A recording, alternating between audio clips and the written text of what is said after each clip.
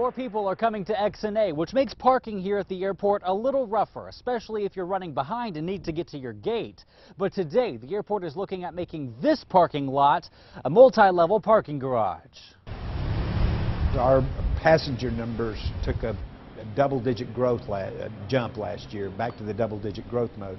And we know we've got to have facilities to accommodate those people. And that means more traffic and not enough places to park.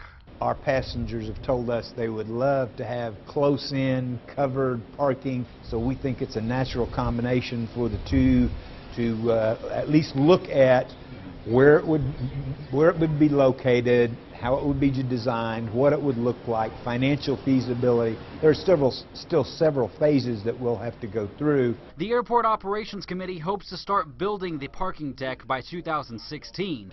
The parking deck will cost more than $20 million. For a deck with covered parking, traditionally people are willing to pay a little more. We want to make it a good experience, so you'll use XNA first.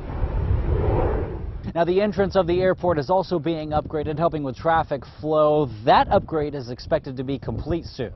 We're at XNA. I'm Joshua Cole, 4029 News.